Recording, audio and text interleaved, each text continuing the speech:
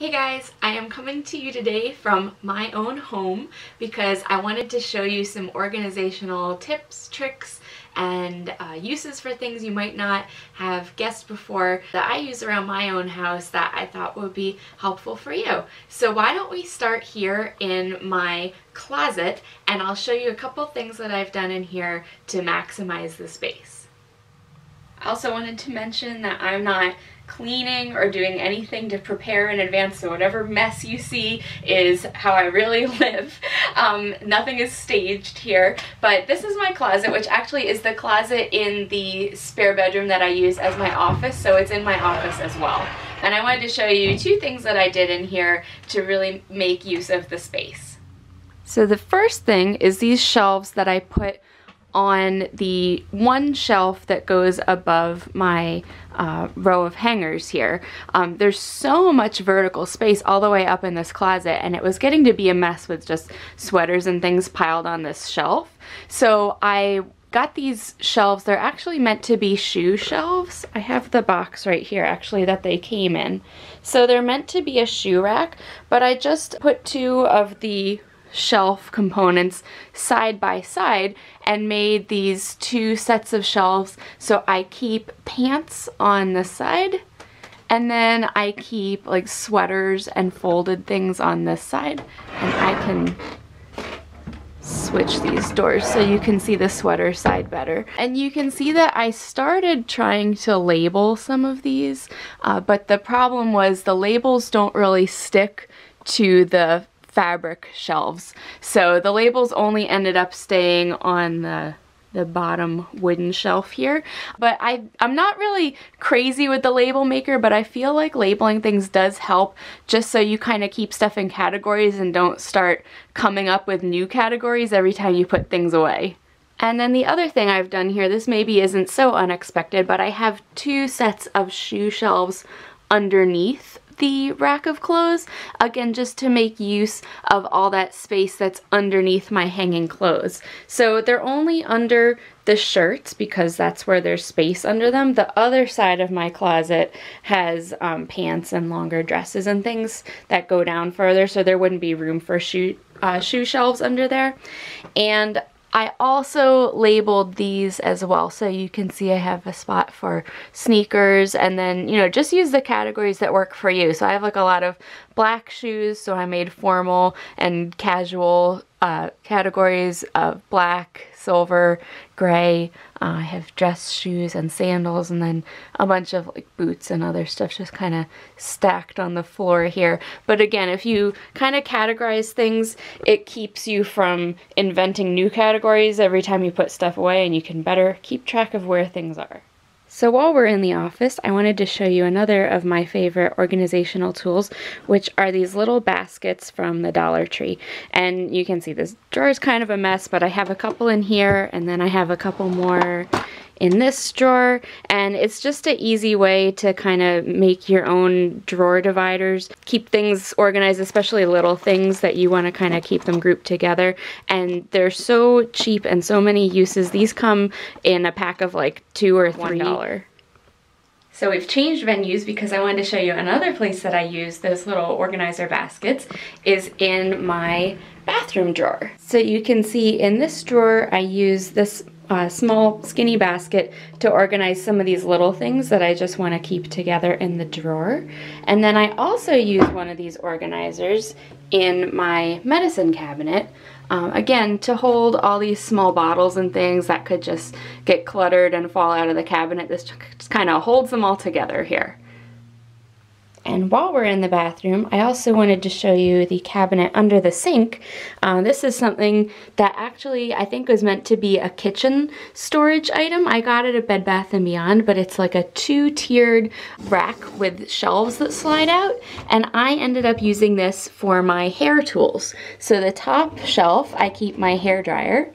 And then in the bottom drawer, there were two sections. This is removable if you wanted to make it all one big one. But I keep my straightener here, and then I have like curling irons and a couple other things on this side. And the nice thing is this is all metal, so you can put your tools in while they're hot. You don't have to wait for them to cool down or put them on a rubber mat or anything first. So I wanted to move now to my hall closet, which is in the hallway right outside the bathroom.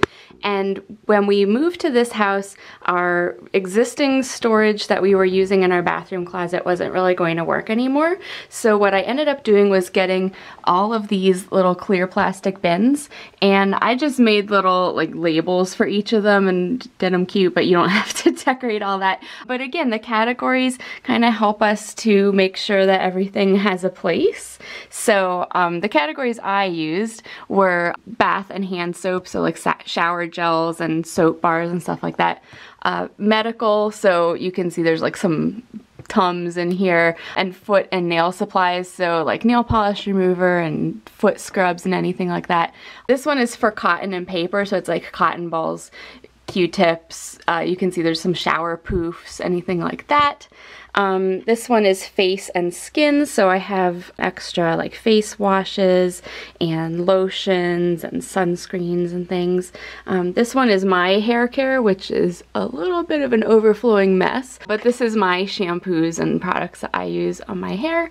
This one is dental, so toothpaste, toothbrushes, all of our little mini dental flosses we get at the dentist's office. And then this last one started out being for my husband's hair, but it's kind of everything that he uses. So like mouthwash I don't use. This is pretty much his. Any kind of special manly soaps or anything all goes in his bin.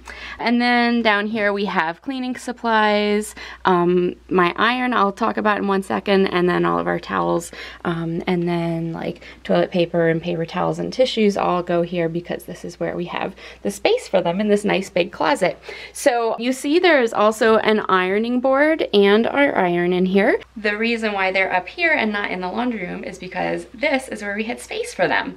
And I am a firm believer in using the space that you have. I will show you the laundry room in a second, but you'll see it didn't really make sense to try to cram those things in here.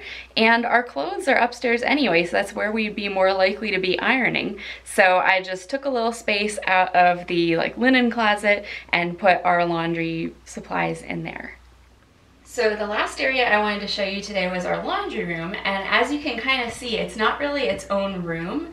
It's sort of like a mudroom entry type space. This is our side door that comes in from the driveway, so this is our main way in and out of the house. It connects into our kitchen over here. So it's kind of more like just a hallway that happens to have a washer and dryer in it, and we didn't really have space here, again, for the iron and the ironing board, also to hang clothes as they were drying. So my original plan was to put my clothes drying racks up on the wall, and I'll show you this little hanger that I made to keep the drying racks out of the way when they weren't in use.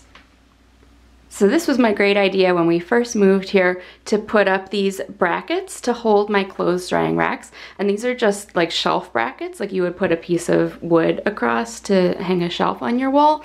And then just so the racks wouldn't like come sliding off, I put a little screw with a nut at the end of each one just to hold things in place. So I stored our drying racks here for a while, and then when clothes were drying I would set them up here in front of the washer and dryer, but it really, with the door here, it took up a lot of space. So what I do now is I dry our clothes upstairs in our bedroom where we have lots of empty open space, and I keep the drying racks up there in a little corner. And so I'm actually going to take this little bracket off of the wall in the next week or so and replace it with some cute laundry room art. And the last thing I wanted to show you here in the laundry room was the way that I organized this cabinet. So we just have this one cabinet for storage in here, and I keep a lot of cleaning supplies in it, and it was getting to be kind of a mess. There was bottles and stuff everywhere. So I just got a couple of these white plastic bins. Again, these are from the Dollar Tree, and they're just a great size to keep cleaning products. So in this one I have like cleaning cloths and sponges, and then this one has all of my like floor and carpet cleaning supplies, and this one has like surface cleaning supplies. I probably should make little labels for these too, but it really just helps kind of corral all the bottles and keep them from like taking over and falling out and having to rifle through them. Every time you're looking for something, you can just slide out the whole bin, take out the one bottle you need, and push the whole thing back in. So I hope you enjoyed that little tour around my house and found it useful. These were just the first couple things that I thought of that I thought I would share with you, but I'm sure there's many other little areas where I've done things. I've already thought of a couple more, so I can definitely do another video. If there's any area in your house that's like a trouble area, leave me a comment and let me know, and maybe I can address it in my next video if it's something that I've come up with some tips for. So if you like this video, don't forget to leave a thumbs up and subscribe for more like this, and I will see you next time.